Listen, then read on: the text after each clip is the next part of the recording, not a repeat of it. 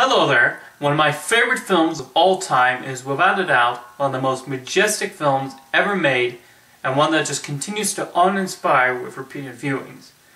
And while those terms are cliché, Stanley Kubrick's 2001 A Space Odyssey certainly isn't, with its breathtaking sights and sounds that have shockingly yet to be repeated. So why do I find it so brilliant? Well, let's take a look. Partly inspired by Arthur C. Clarke's short story The Sentinel, Kubrick wanted to make a film that changed the way people viewed science fiction by going a more realistic approach. With the space race in full swing at the time, there was a huge interest in the subject, and as he usually did, Kubrick did plenty of research on space travel. Although the interesting thing is the first segment of 2001 actually doesn't involve outer space, but rather the dawn of man. The main aspect connecting all the chapters is the mysterious monolith, which I think represents the curiosity of mankind. Before it appears, the 8 men are doing their usual activities, but the monolith causes a spark in them as they're both frightened and curious about this peculiar new discovery. It also leads to the first evolving of them into humans, as an ape displays the first act of violence. Again, this seems unimportant to the rest of the film, but it actually proves essential later on in the story. The next segment actually showcases one of the major reasons 2001 is one of my all-time favorite films, the incredible combination of classical music and stunning visuals.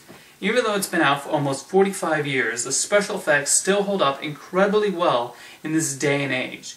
It's hard to believe that all of this is models and not done through computer-generated effects. While Stanley Kubrick won his only Academy Award for the special effects, Douglas Trumbull deserves the bulk of the credit here for showing a highly believable space station environment as the vessel moves through the scene. The sequence is a definite showcase for why 2001 will probably end up being the most realistic science fiction film, even though 2001 has long since gone by, and Pan Am shut down 2 decades ago. Alex North had written an original score for 2001 A Space Odyssey, but Kubrick decided to go in a different direction and use classical music instead, and I think he made the right choice there, as Richard Strauss's Blue Danube fits the images so perfectly. To me, no director has used classical music as well as Stanley Kubrick did, to the point where hearing pieces like Blue Danube, The Thieving Magpie, and Shostakovich's Jazz Waltz No. 2 immediately brings to mind 2001, A Clockwork Orange, and Eyes Wide Shut, respectively. Plenty of people have called 2001 boring, citing this sequence in particular, and I understand why, but I find this whole voyage strangely relaxing. It's almost like the calm before the storm that is the next chapter. Most of the film takes place on the Discovery 1 for the Jupiter mission, as it looks into the 2 astronauts and their computer companion. Though not a companion for much longer, as even though he is essentially a machine, he eventually becomes one of the greatest screen villains of all time. Going back to the 8 Man from the Dawn of Man segment, here we have an unemotional creation that eventually cracks and gains violent thoughts.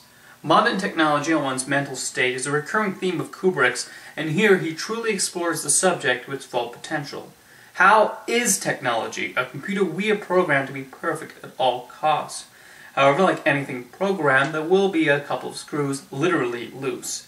Rather than admitting to a mistake, he decides to wipe out those with the only knowledge of his error. Thus, he will remain perfect. What adds to the chilliness is that he is treated like a person. Dave and Frank refer to Hal as a he rather than an it. It's almost like today, where computers are such a part of our everyday lives and we are constantly feeding them information. They are a part of the household, and they are used for communication, among other things. Adding to it even further is Douglas Rain's creepy voice work. It's actually hard to find on-screen video of Rain, which helps keep the faceless nature of Hal intact. Hopefully we don't reach a future where Hal becomes an even closer reality. Don't even think about it, IBM.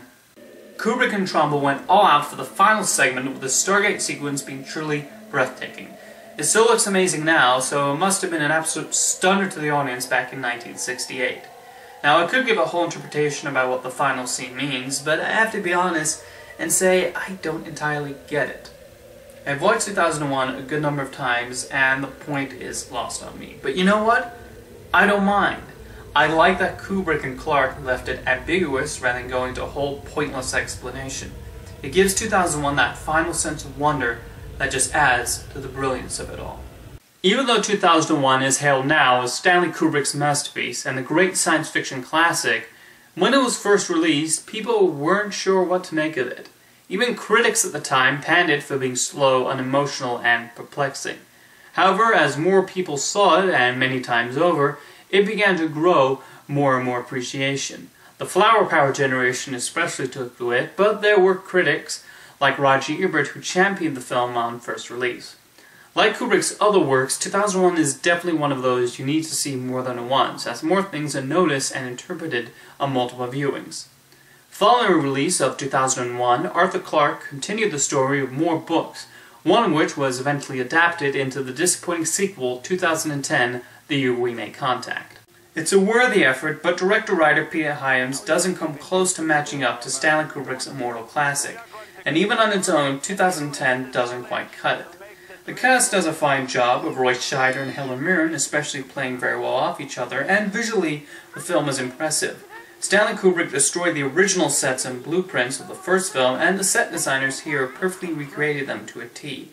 The visual effects are also very good, and when the film attempts to be tense, it does work in that regard. Lil Nas 2001 also fun to spot, and it's nice to see Hal back, even if them adding a reason for his becoming insane was unnecessary. Unfortunately, the main fault sits on the screenplay. While 2001 only talked when necessary, the script here is bogged down by incredibly talky scenes full of exposition. And the way they bring Dave Bowman back and insert him into the story is more confusing than anything Kubrick ever did. Maybe I'm a little biased due to my love for Kubrick's masterpiece, but this just doesn't cut it as a worthy sequel to me. In conclusion, 2001's Space Odyssey will continue to stand as one of the science fiction classics and a triumph of filmmaking in every regard.